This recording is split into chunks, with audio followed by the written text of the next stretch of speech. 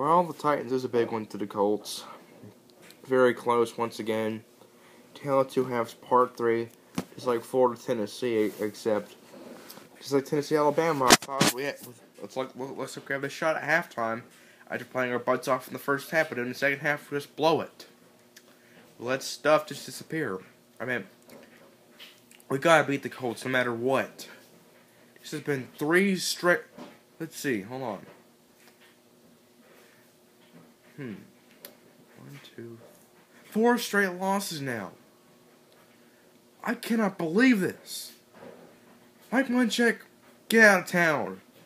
Tommy Smith, a new owner, fire him immediately, alright? This is probably the massive bet all year. I mean, let the game go away. Tale of Two Halves Part 3. Third straight time we've had a big lead at halftime and we blow it in the second half. I mean, we gotta play them 2 weeks from now in their house. It's gonna be hard.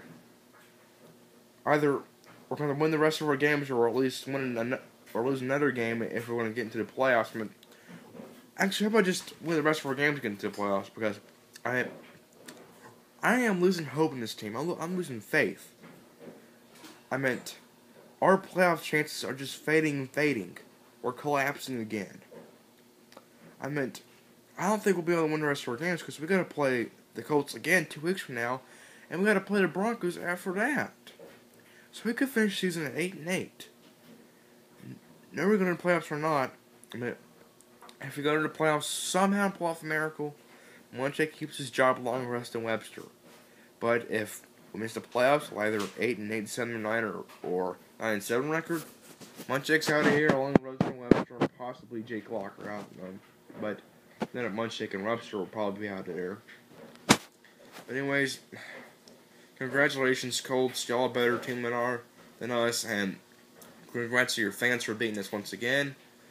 I hope you guys enjoyed this crow, and I'll see you guys sooner for the next game. Bye.